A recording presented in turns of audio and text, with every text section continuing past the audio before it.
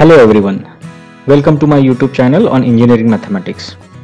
In today's video, we are going to see how to find Laplace transform of a constant. For that, first we see the proof of Laplace transform of number 1. That is, we are going to see how to calculate Laplace of 1. For that, let us recall the formal integral definition of Laplace transform of f of t. It is given by an integral of e raised to minus st into f of t dt over the limits 0 to infinity. In this definition, we replace f of t on both sides by number 1. So we have Laplace of 1 given by integral of e raised to minus st into 1 dt over the limits 0 to infinity.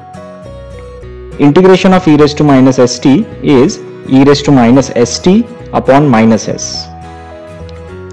Let us substitute limits 0 and infinity in t.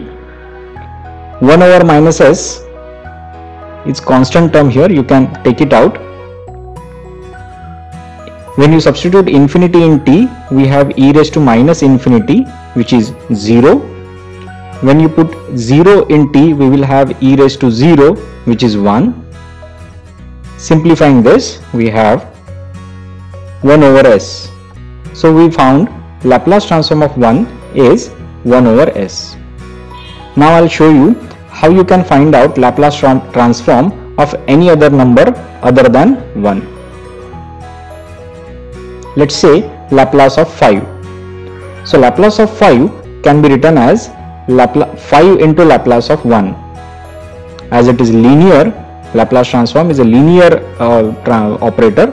So you can take out that constant 5 and you will have 1 inside this Laplace transform. So this becomes 5 into Laplace of 1.